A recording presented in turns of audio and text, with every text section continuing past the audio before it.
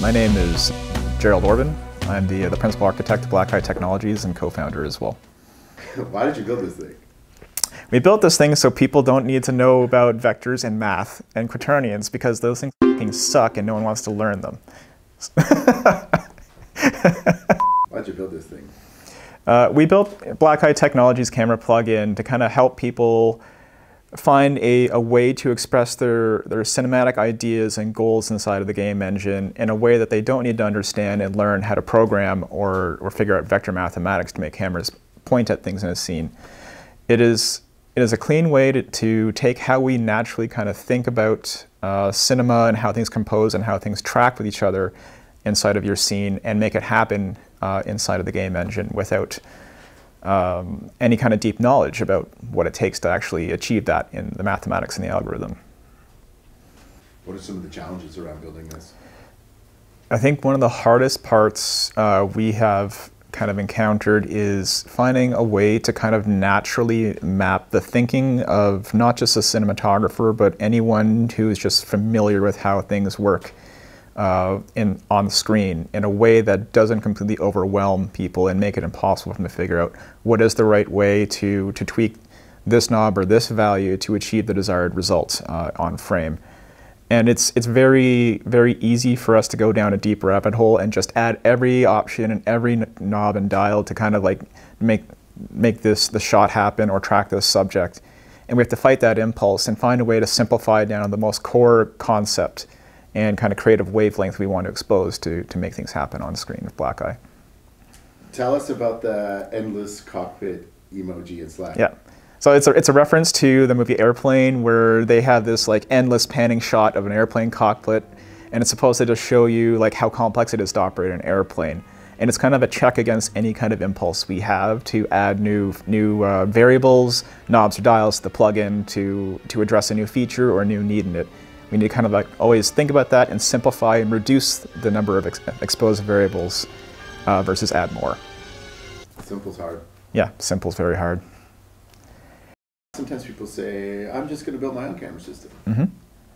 Yeah, it's a wonderfully rewarding problem. I've spent pretty much my whole career in that space. And you can do a lot of things, and you can end up being a very complex system, and sometimes can be quite fragile.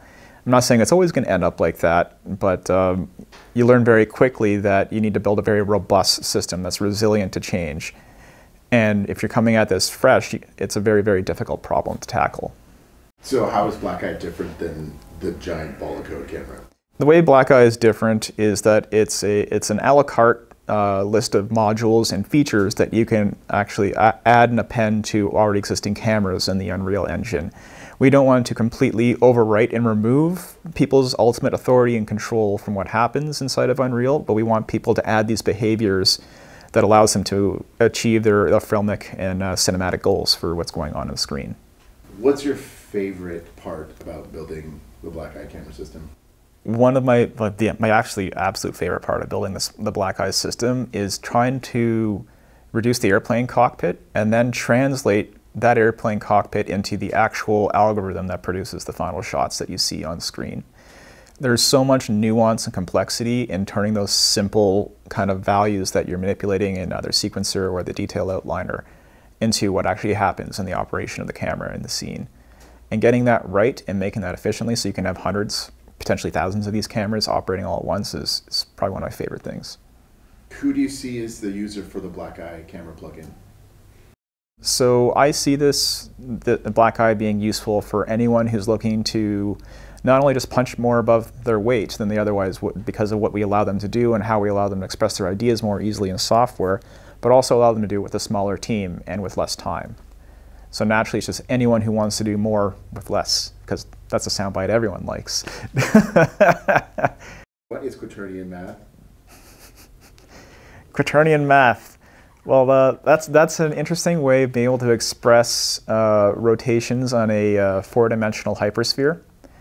Uses a little bit of imaginary math, but in the end, it allows you to combine rotations in a way that is more robust to gimbal lock, and they combine more efficiently.